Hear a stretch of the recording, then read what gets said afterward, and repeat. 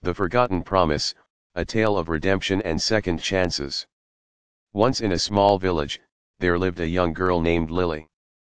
Lily had a big dream of becoming a painter, but everyone around her believed it was an impossible goal.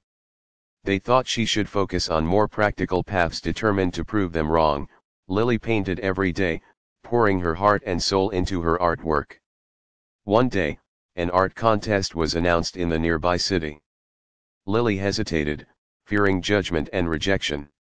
However, a wise old artist from the village encouraged her to participate, saying, "Don't let the doubts of others overshadow your passion. Embrace your unique perspective and let your art speak for itself." Lily decided to take the leap. She submitted her painting and waited anxiously. A few weeks later, the results were announced, and Lily's painting won first place. The judges praised her talent and praised her unique style.